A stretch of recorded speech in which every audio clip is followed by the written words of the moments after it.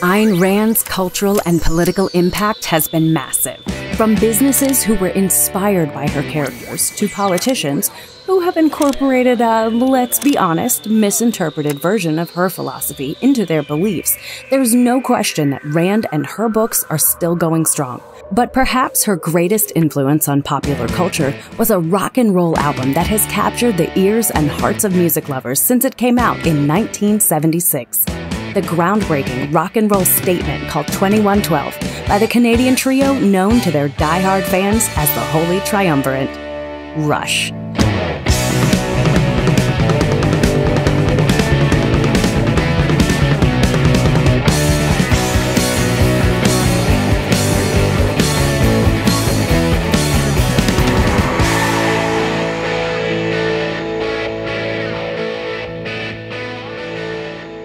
Before we get into the music, let's understand Rand's own groundbreaking statement, the philosophy she spent a lifetime developing and promoting, objectivism. Hi, my name is Matt Kibbe. I'm the president of Free the People, and I have been a libertarian since I was 13 years old. I really value the moral principles that I get from Rand, particularly in her novels, because I think she famously said that the most discriminated minority is the individual.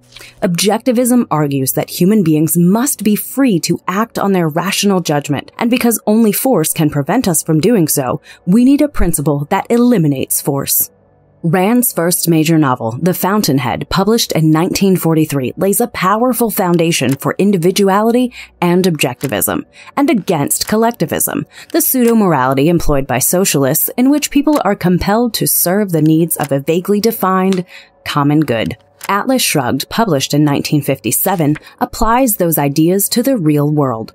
But it was a lesser-known and much shorter work of Rand's, Anthem, that most inspired Rush. Anthem is a story about this dystopian future where the first tense, the word I, has been eliminated from language. And the hero, a guy who eventually calls himself Prometheus, discovers that he is in fact an individual, that he doesn't fit in with the collective. He's discriminated and targeted, and he breaks away from that.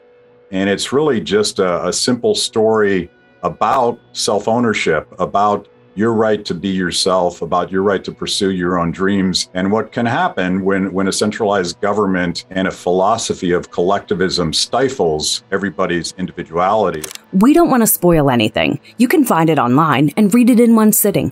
But in many ways, Anthem was a forerunner to George Orwell's 1984.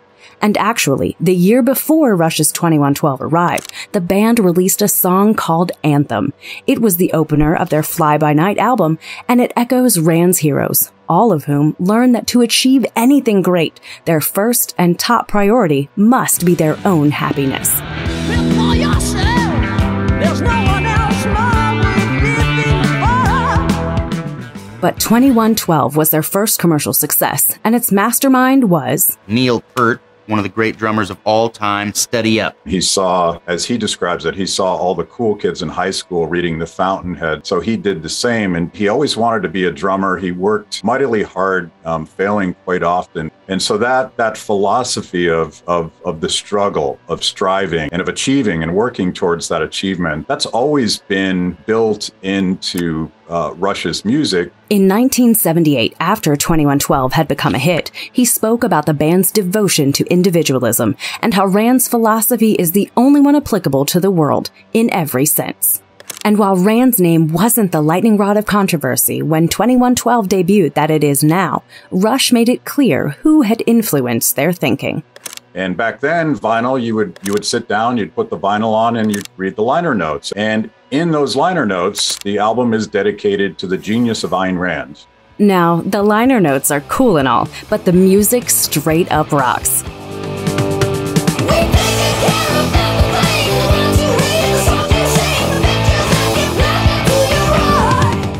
It's interesting because Rush isn't really a heavy metal band.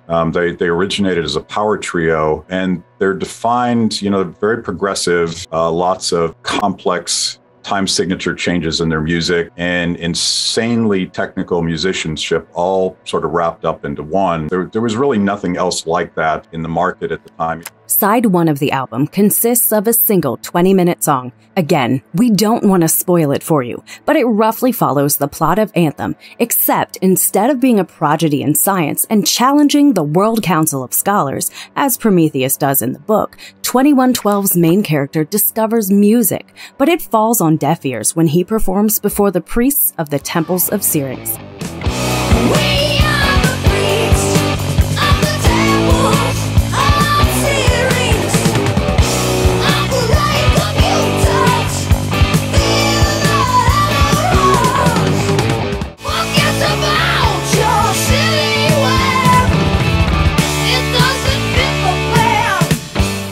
With today's media landscape and its intolerance of outside-of-the-box thinking, especially since March of 2020, both Anthem and Side 1 of 2012 are as relevant today as when they came out.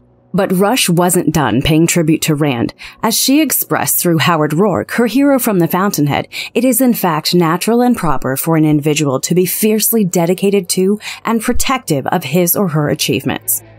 What you own is your own kingdom. What you do is your own glory. What you love is your own power. What you live is your own story. That's from the closing track of Side 2. It's called Something for Nothing. Wow, you don't get something for nothing. You can have freedom for free. That simple idea that one must provide something of value in order to receive something of value is the heart of free market capitalism and the moral application of objectivist philosophy in the real world. Rand and Rush will forever be linked by their uniqueness, their love for individualism, and their free thinking.